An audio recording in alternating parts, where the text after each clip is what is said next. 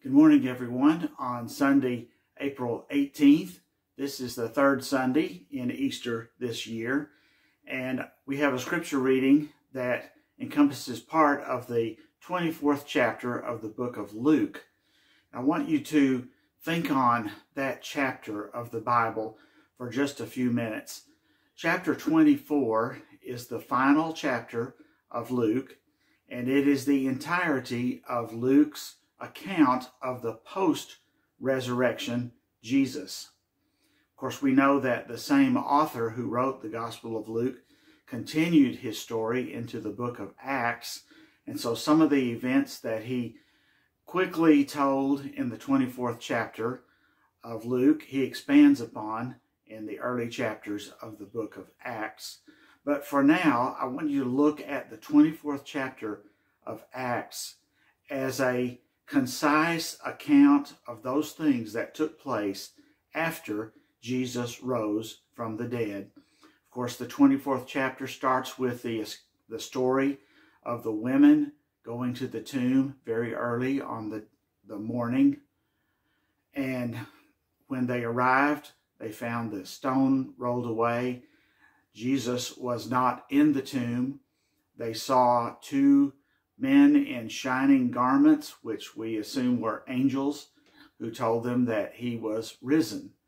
They left without seeing Jesus, though, according to Luke, went back to the disciples and told them what they had seen. Some of the men then went to the tomb and also observed the same thing. But it doesn't say directly that anyone had seen Jesus up to that point. Then, later in the day, two followers of Jesus walking along the road from Jerusalem to Emmaus, a 7-mile stretch of road, were joined in their journey by a stranger. And as they were talking about the events of the past few days in Jerusalem, the stranger asked them to tell them what they were talking about. And of course, they related to him the entire story of Jesus as a teacher, a prophet, a miracle worker who had been crucified and buried. And now, they said, there were rumors that he had actually risen from the dead.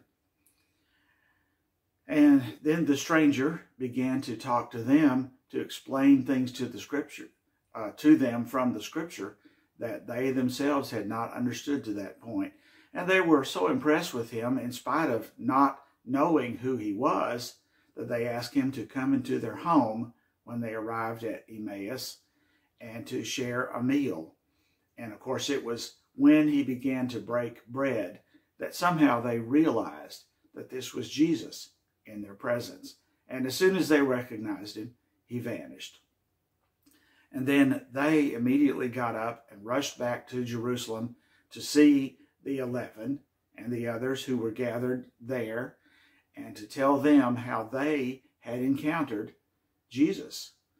And they learned of the story of the others, even that Jesus had appeared to Simon. But as they were all in the room just telling their stories, we pick up the reading of chapter 24 in verse 36.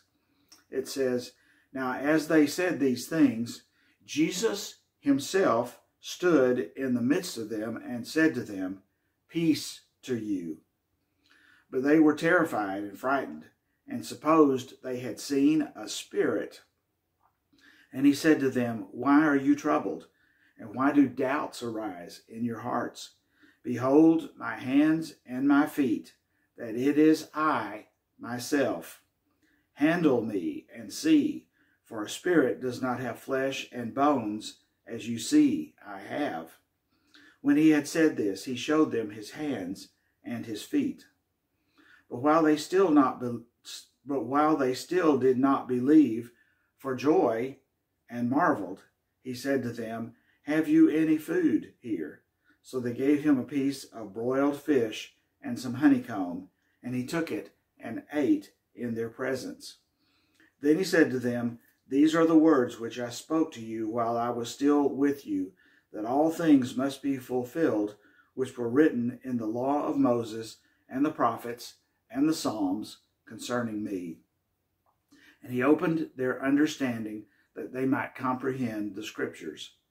Then he said to them, Thus it is written, and thus it was necessary for the Christ to suffer and to rise from the dead the third day, and that repentance and remission of sins should be preached in his name to all nations, beginning at Jerusalem.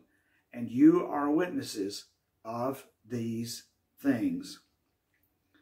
And so here, at the climax of chapter 24, we have many followers of Jesus, including the 11 remaining disciples, gathered in a room, joined by those two from Emmaus, and everyone is excitedly telling stories about how Jesus has been seen, how Jesus is apparently risen from the dead.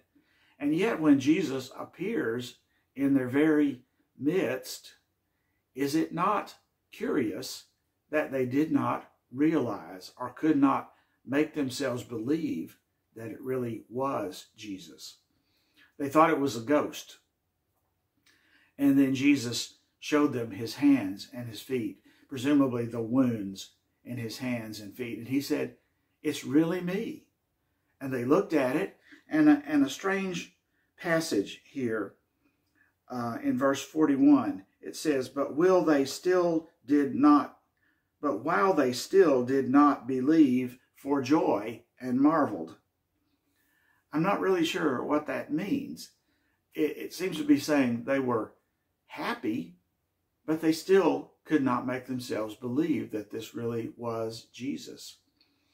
And he went so far as to ask for some food and to eat it right there in front of them, so as to prove to them that he was not just a ghost or a spirit, that it was not just their imagination.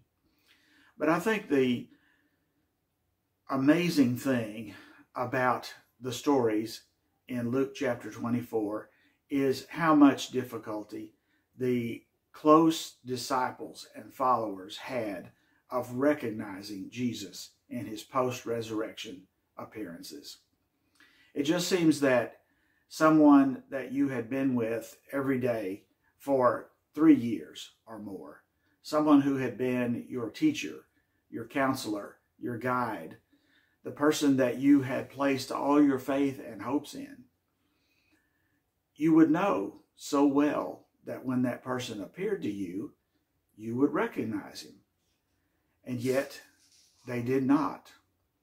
I think that we may have a bit of a romanticized picture of the resurrection of Jesus. Maybe something that comes from the way it may have been portrayed in some of the movies.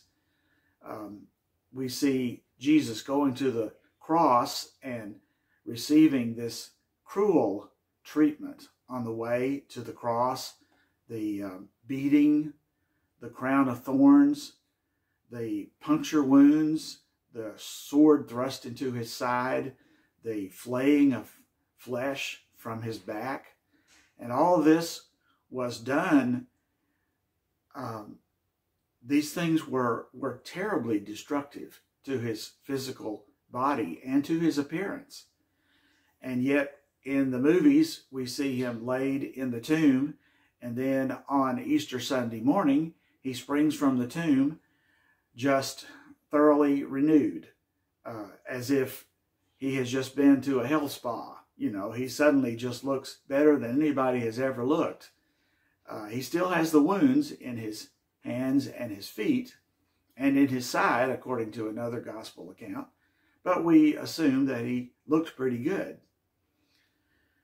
But why did the disciples then not know him? I think that it must be telling us that in some profound way, Jesus was very changed after the resurrection.